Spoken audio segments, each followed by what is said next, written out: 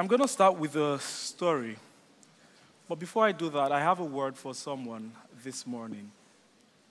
It's from Isaiah 49, from verse 15.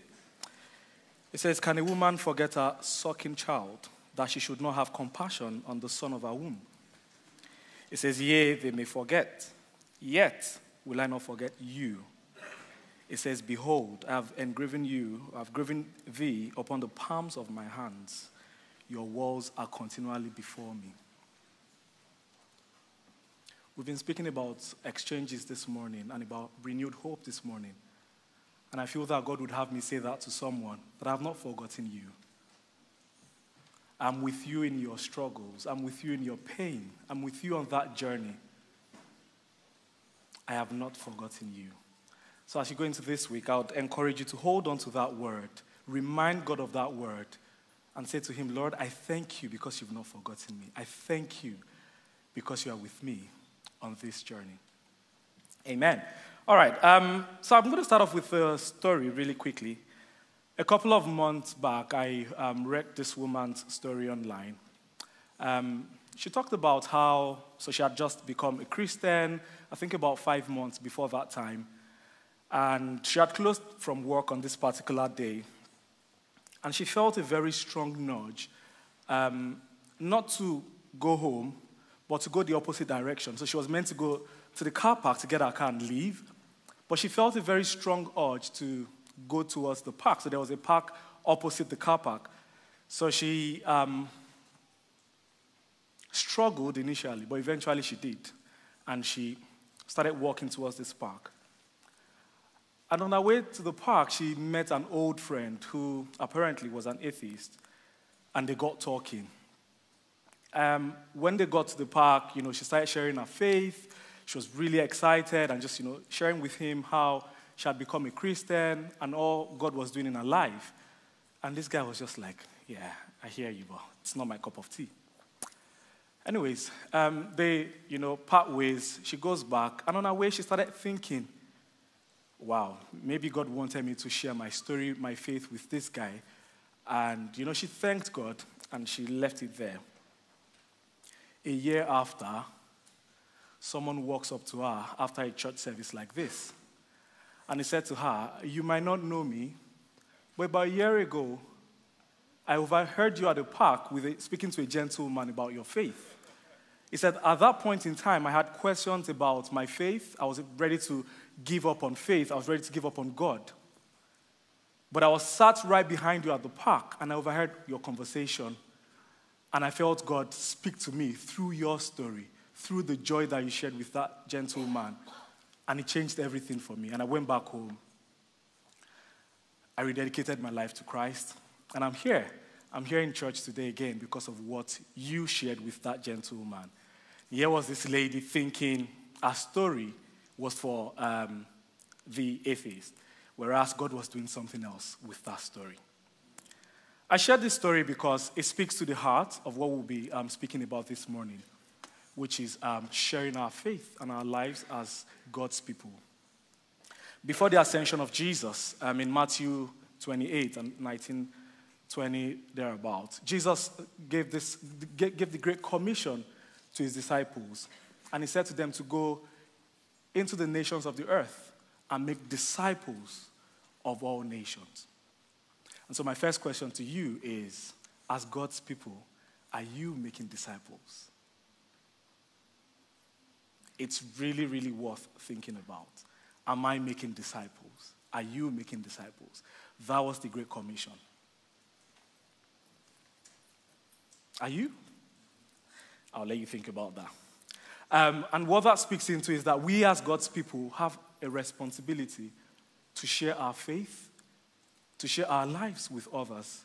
And it's part of what we've been speaking about God's people. So over the last couple of weeks, we've been speaking about God's people and some of the qualities that are expected of God's people. We've spoken about giving, we've spoken about trusting, growing, relating. And this morning, like I said, we'll be speaking about sharing, or share as it were. And Jesus really helps us unpack this subject of sharing We're going to be reading from Matthew 5, from verses 13 to 16. So if you have your Bibles, can I please ask you to pull them out? Or it's going to be on the screen.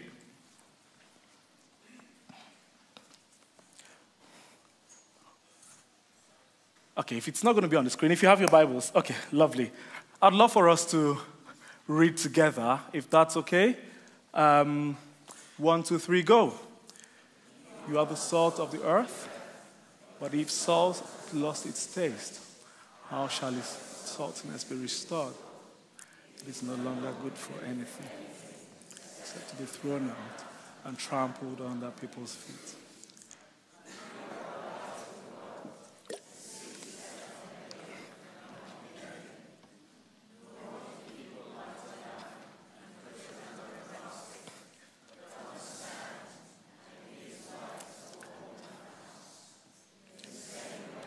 Let your light shine for others, so they may see your good works. Give glory to your Father who is in heaven. Father God, we want to thank you for this morning. We want to ask that you breathe upon your word this morning. We want to ask that you bring life, you bring light, you bring illumination. Sweet Holy Spirit, I want to ask you that you move in this room, that you do what you've proposed, what you've planned before the foundations of the earth. We want to ask that there will be salvation. We want to ask that there will be healing, there will be deliverance. In Jesus' name. Amen. And so Jesus is saying to us here, it says, you are the light and you are the salt of the earth. And so in helping us to unpack how we as God's people share our faith, it says to us that we are the salt of the earth and we are the light of the earth. And I would like us to unpack this, and we'll start from salt. Why salt? So if you look at the ministry and the life of Jesus, at different times you would find Jesus using everyday stories, metaphors to drive home kingdom principles, to drive home spiritual principles. And so one of that is, salt and light. Why salt? In first century Palestine, which is the setting of this story, Jesus speaking to his disciples, of course. In those days, salt was really, really important and an integral part of their everyday life. And what I find really interesting is that salt was really, really critical back then, but it is equally as important today. I'm sure some of us would have heard of Gordon Ramsay, the celebrity chef. Have you heard about Gordon Ramsay? Yes. And I'm sure some of us have watched his shows, and you would see where Gordon, and I'm not going to go into his style or his words. No, I'm not going there. But you see Gordon spit out and get really upset when people add too much salt or too little salt to food. And he just gets upset like, guys. But what that speaks into is the importance of salt. That salt brings flavor to our food. Shemi, my 8-year-old son, wouldn't touch his chips or his fries without salt. Daddy, can I have some salt? No, Shemi, can I have some salt? That speaks into the fact that salt brings flavor to our food. And so Jesus is making that comparison between us and salt, saying that we, as his people, are meant to be flavor enhancers. That we come into spaces, we come into relationships, and we are meant to bring God's flavor into that space. We're meant to bring God's flavor into that relationship. And so my question to you is, in the spaces and situations and relationships that you find yourself, do you bring God flavor in? Do people see you and they say, yes, there is something about this person. They bring something to the table. They bring something of God to the relationship. The other thing salt does is that it acts as a preservative. So, back then, again, first century Palestine, they didn't have the luxury of refrigerators. They didn't have the luxury of, fridge, freezers like we do today. And so, one key way they used in preserving the food, was by salting their food. So whether it's their steak, whether it's their fish, grains, vegetables, you would find them salting these food items. Now, I might not have grown up in that time, in that era, in that day, but I grew up in a time back in Nigeria where power supply was really epileptic. It was very unstable. The Nigerians in the room would know what I'm talking about. And I had first-hand knowledge, first-hand experience of how my mom would, to preserve food, would deep fry, would salt the food, or would sun-dry. So we had different ways. We would either deep fry some of these food items, we would sun-dry some of them, but I saw firsthand where my mom would salt meat, where my mom would salt meat to preserve that food item. And why do we need to preserve? We need to preserve so it doesn't decay. And so Jesus is saying to us, he's making that comparison here, that you and I are in this world to stop the decay going on. I mean, the world was decaying over 2,000 years ago. Now imagine how decayed the world is today. And so as salt and as light, we are meant to come into these spaces and bring God's flavor, but not just bring God's flavor, but to preserve the spaces that God has put us in. Now, someone might say to me, well, so Lanny, how do we preserve? As children of God, as kingdom people, we come into spaces and we speak truth with grace. That we recognize that people are in different places. We come speaking truth, but we are gracious about it. Another way we preserve as God's people is that we stand interceding for the people around us. We stand interceding for the people God has placed around us, our communities, our schools, our colleagues at work. I remember growing up, when I was a teenager, I did what teenagers did, and I'm not going to go into details, but I did a lot of very foolish stuff. And after I became a Christian, so I'm talking about when I was like 17, 18, did a lot of very, very foolish things. I met a gentleman who was friends with my sister after I became a Christian, years after that. And he said to me, he said, Lanry, I'm so glad you are now a Christian. He said, for 1 year, myself and your sister would meet and would pray for your salvation. I was shocked. We would meet and would pray every day for your salvation. That is what we do as preservers. That is what we are called to do as salt, preserving and ensuring that decay is minimal or zero. Now we look into scriptures and you see the story of Abraham. Story of Sodom and Gomorrah. Sodom and Gomorrah had gone crazy. They had just gone crazy. And God had had enough. And he was going to destroy Sodom. And God said, will I do something like this and not inform my friend? Can I say to us this morning, guys, we are God's friends. And he's trusting us to stand in gap. And so God went to Abraham and he said to Abraham, well, this is my plan. I'm going to destroy Sodom because of their ways. And Abraham went before God and he said, Lord, what if you find 50 people in Sodom? Would you still destroy? God said no. Abraham went. Lord, what if you find 40 people? Abraham kept negotiating and pleading and interceding on behalf of Sodom and Gomorrah. So my question to us this morning is, how are we interceding for these people that God has placed around us? How are we standing in gap and saying, Lord, have mercy. Lord, bring salvation. Lord, cause a revival. You've not been put in the places and in the spaces that you are by accident. There is a divine orchestration that has brought you into, whether it's this city, whether it's your workplace, whether it's your community, there is a divine orchestration. And God is counting on us in those spaces to be the ones that would say no to decay, to be the ones that would say we would bring salt, we would bring flavor, we would bring God life into this space. The other thing Jesus compared us to, so he said you are salt, and he said you are light. The other thing he compared us to was light.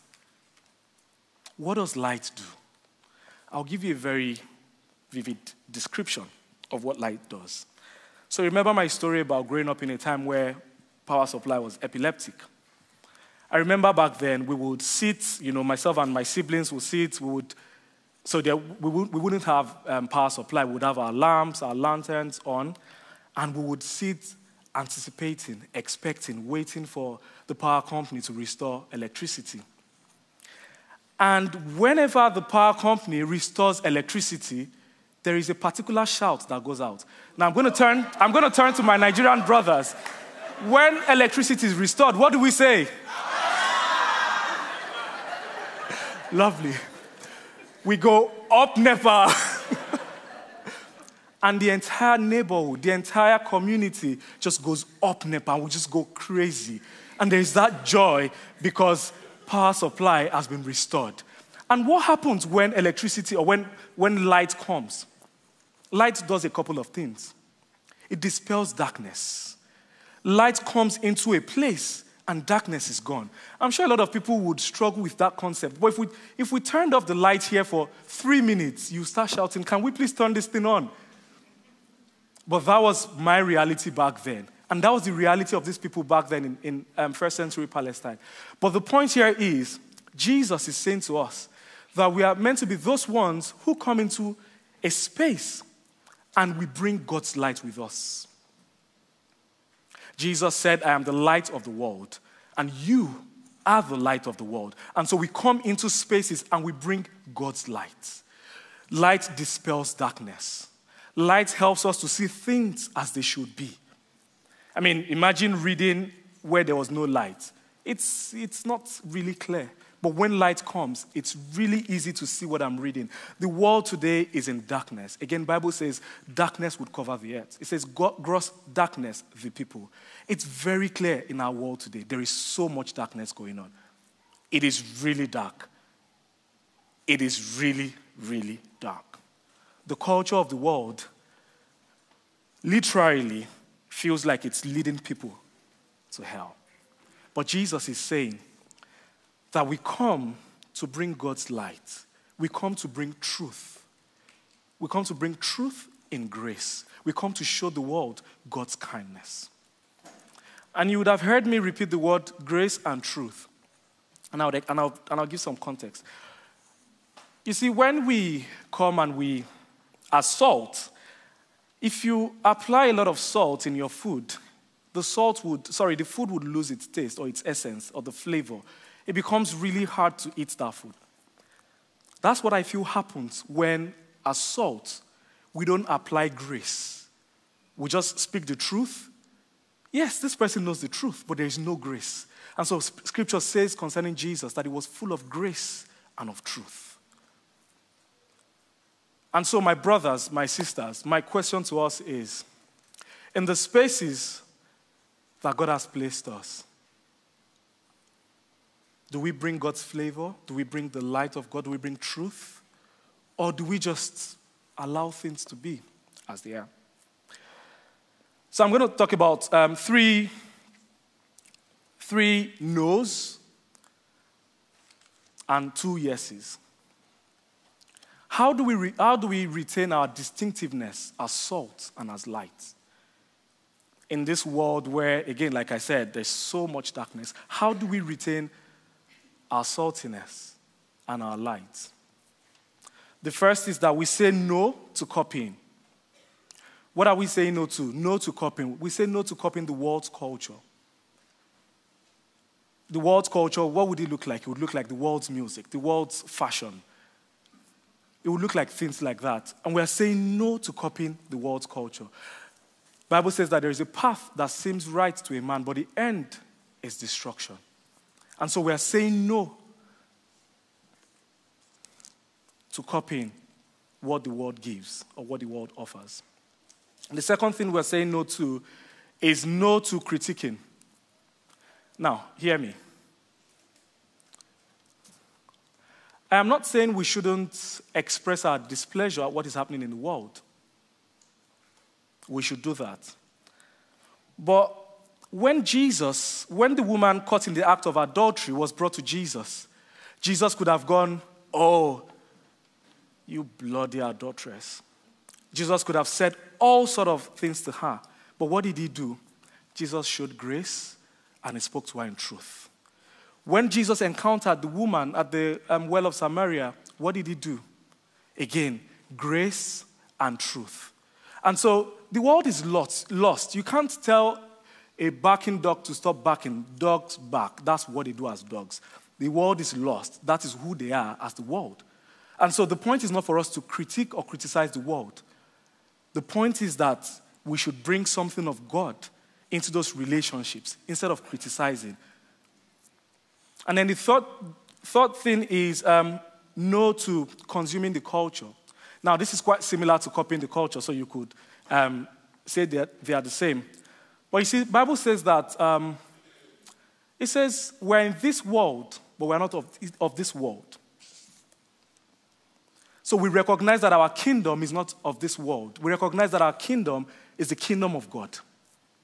And it says that we should not be conformed to this world, but we should be transformed by the renewing of our minds.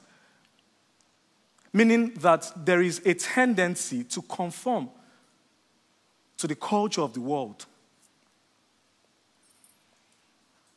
And so how do we address all of this? We'll look at two yeses.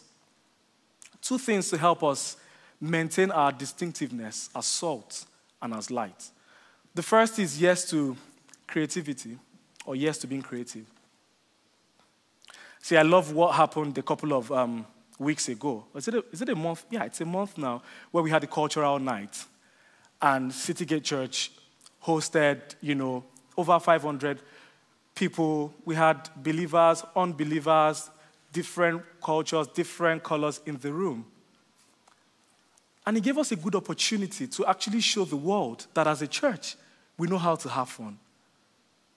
You see, one of the reasons why I struggled with being a Christian back then was I thought the church was bland. I thought the church had no taste, no flavor. But I'm sure, some of my friends came in that day and they really loved it. It left a good taste in their mouth. And so if I need to speak to them about Jesus, it becomes really easy because they've been to church and they've seen us have fun. And so that is the church. I met a gentleman on Thursday here at church, and he said to me, "Oh, Landry, on the 22nd of July, I'm going to be having a barbecue at my place, and I'm going to have my believer friends and my unbeliever friends." Now, these are creative ways. And he said, "Larry, when these people come together, it will be an opportunity to share the gospel. It will be an opportunity to share about God." Now, we need to think about creative ways of sharing the gospel. I love Lisa's story. I really love that story. We all have stories of how God has saved us, of how God pulled us out of that dark pit. How are we sharing those stories?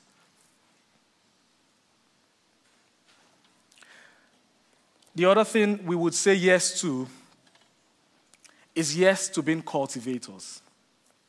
What are we cultivating? Remember, the world would present you its music, its culture, its values. But we are saying yes to kingdom culture. We are saying yes to kingdom values. What does that look like? We're saying yes to spending time and just studying scriptures. So we are cultivating studying scriptures, cultivating spending time with God. We're saying yes to coming to church like this. We're saying yes to fasting. We're saying yes to separating ourselves and just seeking His face. Do you know what happens when you do that? The word of God begins to take root in your heart. The culture of God's kingdom begins to permeate your heart. So much so that you go out and people notice a difference in you. It's just there. That difference. There is something different about you. Your language is different. Your choices are different. And so my question to us is, what are we cultivating? What values, what kingdom principles, what kingdom truths are we cultivating? See, we can't change the world's culture in one day. But if we are intentional about it, if we are deliberate about it, by starting to cultivate the right culture in our homes, in our schools, it then becomes really easy to be an influence in our world. And I'm just going to, can I please ask the band to come up? I'm going to begin to wrap up by saying this. So John Maxwell said, salt makes things better, light makes things brighter. We have been called to make things better. We have been called to make things brighter.